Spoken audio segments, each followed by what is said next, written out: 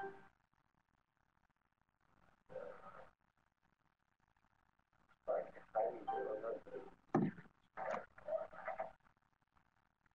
right. Again, this is Jim Gazewood. I'm the Section 368 Periodic Regional Review National Project Manager with BLM Washington Office. On behalf of Bureau of Land Management and U.S. Forest Service, as well as the Department of Energy, and with Argonne National Labs, who is our primary contractor here in helping to do the heavy lifting for the effort, I'd like to welcome you all to participate within the regional reviews of the West White Energy Corridors, and with your input to help develop recommendations for corridor changes. And today's webinar will address the initiation of the West White Energy Corridor Periodic Review for Region 1, which encompasses Southern California, Southern Nevada, and Western Arizona. And I'd like to also introduce Georgianne Snell, who is illustrated there on the intro slide. Georgianne is the Washington Office Program Lead for the Section 368 Energy Corridors, as well as the Program Lead for Transmission there. So with Georgianne's assistance and Argonne's assistance, we'll basically give you an overview of the periodic reviews. And because of our time, let's go ahead and get started. What I'd like to do is, for those of you, and our intent with this second webinar is to provide an opportunity for those who missed the first webinar on September 7th. So realizing that most folks are familiar who joined us today with the energy corridors, but some of you may not be. I will provide a brief background on the energy corridors. We'll talk about the 3-year schedule that's in play with regard to conducting 6 regional reviews. We'll then focus on how we're going to do each one of those regional reviews through a two-phase public input process. We'll definitely want to get you oriented on what our end goal is, or what's our end product, the land use plan, the concept of land use plan recommendations. And then with Argonne's help, and I'll briefly touch on these, and Connie and staff will illustrate personally, we'll illustrate to you 2 critical tools that we've established or stood up to help facilitate stakeholder understanding and input for recommended corridor changes. And then we'll round out, basically give you a sense of stakeholder engagement, folks that you all are part of, to illustrate who we're working with and continuing to expand our engagement with. So within that domain, very briefly, a background on the energy corridors. As you folks may be aware, that Congress established in 2005 a very significant effort that was an Energy Policy Act, a number of very substantial sections, but in particular there was Section 368, which in essence required the U.S. Bureau of Land Management, the U.S. Forest Service, in assistance to the DOE to establish energy corridors for 11 western states. As you see, in essence, what's called the West White Energy Corridors. These corridors are largely for oil, natural gas, or related hydrocarbon, large diameter pipelines, 24 inches or larger, as well as major transmission and distribution power lines.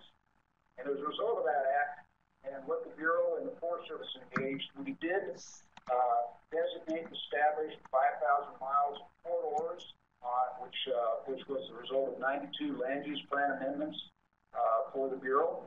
And for the Forest Service, in a similar fashion, they designated a little less than 1,000 miles, 990 miles of corridors, again through 38 land use plan amendments, which identified allocation of those lands to support this type of use.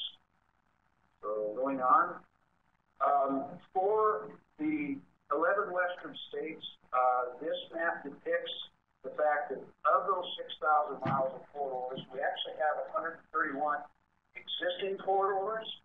And as illustrated here, those corridors are only located on U.S. Bureau of Land Management lands, as well as Forest Service lands. The corridors are not continuous, as they may cross, or the logical placement of these corridors would result in placement of infrastructure across state, private lands, or other agency lands. The important part of this is to recognize the fact that it is a west-wide set and going on. Now, within the work that was done with the corridors, the Bureau was sued in 2009, in essence, by a number of NGOs that resulted in a settlement in 2012. A settlement stood up an interagency working group and required the development of settlement actions, which included the requirement to do periodic regional reviews. An interagency work group more or less established 6 regions that, as you folks may see, are largely geared towards the transmission and pipeline-related groupings of these regions. Region 1, as we see here towards the lower corner of the map, here in lavender, encompasses Southern California, Southern Nevada, and Western Arizona. Region 2, primarily Eastern Arizona, all of New Mexico, and Southern Colorado. Region 3 is the remainder of Northern Colorado, all of Utah, and a small part of Arizona, in essence, the Arizona Strip. And then also Eastern Nevada. Region 4 encompasses all of Wyoming, the eastern 2/3 of Montana. Region 5 will be the remaining western 2/3 of Nevada, the majority of central and northern California, and then you see Region 6, which is the western 1/3 of Montana, all of Idaho, as well as Oregon and Washington. Again, these were established by an interagency oversight group of the U.S. Forest Service, the Bureau, and the DOE. And what we're doing is we're working towards the review of these specific regions. For Region 1, which is our initial focus, and will provide a larger sense of all 6, but for Region 1, as I just described, we're looking at Southern California, Southern Nevada, and Western Arizona. Region 1 has a total of 26 existing corridors on Bureau and Forest Service lands. Of those 26, 20 are on Bureau lands, 6 are on U.S. Forest lands. The lawsuit also identified corridors of concern that were identified by the plaintiffs and the NGOs. Those are delineated in red, and it's important for all of us to be aware that with the regional reviews that are being conducted, we were looking at all corridors and the potential for new candidate corridors that stakeholders such as you all will help us recognize that need to be either added, altered, or possibly removed. So again, corridors of concern were identified with regard to the lawsuit settlement, but we are looking at all corridors through the review process. So continuing on. Now, for those 6 regions, we have established a phased review schedule. As you see here, we're talking about Region 1 with Southern California, Southern Nevada, and Western Arizona. We began that work in earnest in April and May of this year. We're looking, and we'll explain more so, to conclude the public input process and the creation of a set of recommendations on corridor modifications by the end of February. And then we will begin the work towards the second regional review in a phased process, which will encompass, as we mentioned, the remainder of Arizona, New Mexico, and Southern Colorado. And we have a slight overlap. We'll begin that project stand-up in January, and we'll conclude in September. But each one of these encompasses primarily about 9 months worth of effort. Argonne National Lab, as Connie Westcott, whom you become aware that led us into today's webinar. Connie and the Argonne National staff are our primary contract support resource for the Bureau and the Forest Service to do these reviews and are facilitating the work. Argonne was substantially involved with actually supported the work for the original programmatic EIS and the original corridor designations, as well as the assessment corridor study as part of the lawsuit. So over the next 3+ years, with your help, we're going through a phased process with the assistance of Argonne. And going on. Now, for each one of these regional reviews, we actually have established two public input phases that we need your assistance on. The first phase is geared towards obtaining stakeholder input on the region's corridors. What do you see that's good? What do you see that has challenges? What would you recommend for new considerations as far as alterations or possibly new candidate corridors? And that encompasses the first half of these 9-month reviews. The second phase is once we understand, we garner, we gather that input, the Bureau of the Forest Service field officers, BLM state Forest Service regions will develop and finalize a draft set of corridor recommendations for that region. These will be published in draft format for a review by the public for a second review phase, and then we'll work towards finalizing. Argonne has done a substantial amount of work here on the lead-in to consolidate information to put you, the agencies, the stakeholders in a position of knowledge with the corridors, and we'll illustrate that more so later through the tools and through the development of appropriate information content.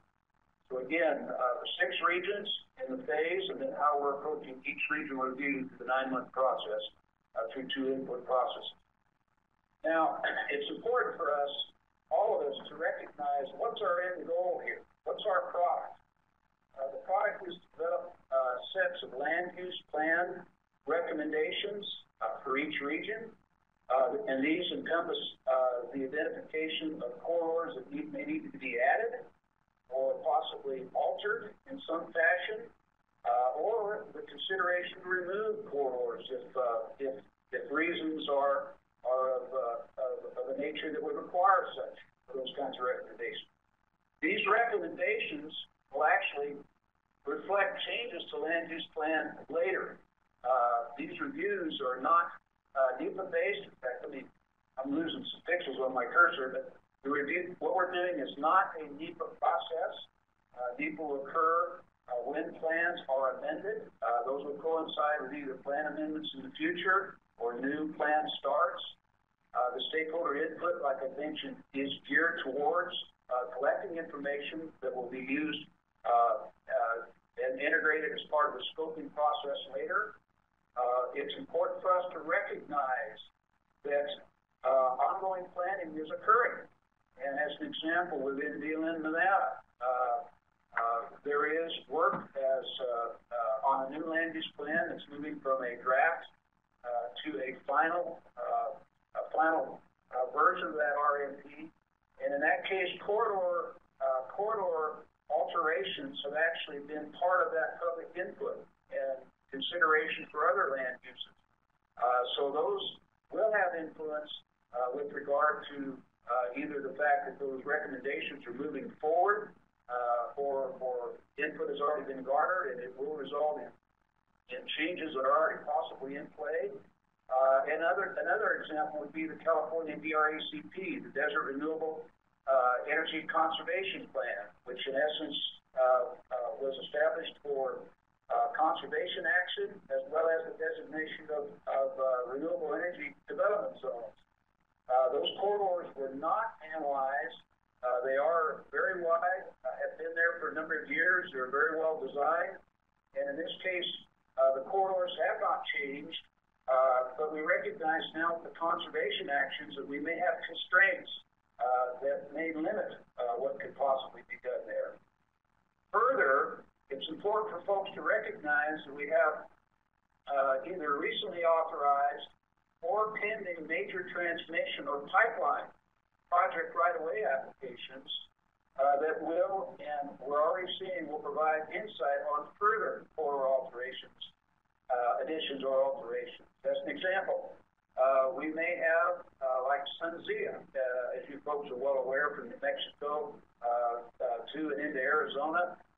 Sunzia may follow a 268 corridor for part of their project work, and in some places have actually stepped out of a corridor for a distance of a segment, and they go back into the corridor. So we want to understand Why was it necessary for them to step out of the corridor? And should we consider moving the corridor so it's in line with the SunZia infrastructure and provide a mechanism for future corridor infrastructure and subsequent projects to utilize, to be in a position so that collectively we're meeting the objectives of the settlement requirement. So again, I think we wanted to do is definitely give you a sense on what our end products are. A very important part of this is the last bullet. We are specifically oriented and we have tooled up, and I think folks have come to realize that the GIS and geospatial approach is incumbent for this kind of work. It is very spatially and map-based, a lot of resources of concern or issues, infrastructure. So what we're looking to do is develop a set of products from the reviews that are geospatially based with appropriate reference information or subordinate information that would be of substantial utility for the Bureau, the Forest Service, and others who may be moving forward with work in this same area. So again, we wanted to make sure you understand the end product here and the fact that we're asking for your input through a non-NEPA process. I did reference on the outline, and I'll just briefly touch on these. Argonne will expand on this through our webinar. We have developed two tools to facilitate stakeholder understanding and input. One is a tool that is it's a concept of a corridor abstract. The abstract collects information that Argonne has either from the PIS, from a subsequent corridor study, which delineated how well have these corridors been utilized, what problems may be inherent, what futures may exist. So the abstracts collect information and we communicate this. Argonne has stood these up. Many of you folks are familiar with these already. They're geared towards the premise of giving you a good spatial understanding of what's involved. Here, in this case, the corridor is depicted in red for 3052, which is in Arizona. There's information on why the corridor was originally established, what infrastructure exists, and attributes on various resources or opportunities. Again, Argonne will display. And then this information has basically been further broken out into a table structure so that we can specifically identify where along the corridor important criteria or insights are important for us to share, whether they're resource or infrastructure concerns, things of this nature. Our intent is with corridor abstracts to provide a mechanism so the stakeholders can understand, identify what opportunities may present that are important for us to recognize what we need to do. We also want to make sure through the use of the abstracts that we focus stakeholder input to specific mileposts or segments along those corridors. General input is obviously of value, but we want to make sure we tangibly identify the issues to the point so we can work to address them. Our intent is the abstracts themselves are a very vital part of the geospatial data and the final recommendation structure that will be into play. Going on. Second tool, again, Connie and Argonne, I'm going to help with Tim Kuiper today. We'll illustrate to you a Section 368 Energy Corridor Mapper that stood up. It's an easy-to-use online platform, not unlike the solar mapper that Argonne has done for the solar BIS for the Bureau. A wind mapper tool that will be released soon by the Bureau. The 368 mapper is oriented towards pulling a variety of data from various sources, many of which from our stakeholders as well. And the intent is to provide a means to allow you all to quickly get up to speed, understand what's going on, and help garner substantive input. And towards that end, again, those very same parameters, our concept is this will be part of a tool to help support the geospatial recommendations and can be and will be utilized towards products that the land use plan efforts will take advantage of later. Again, our objective is to identify adds, edits, or deletes to corridors to either minimize constraints to corridors or address those constraints, as well as maximize opportunities. You know, what we recognize is when we need this energy, we want to do it best so it minimizes impacts to the landscape and provides a means for those industries to do what's necessary to support the public and needs. Now, closing out here on the project initiation, we did want to take a minute and give you a sense of our stakeholder engagement.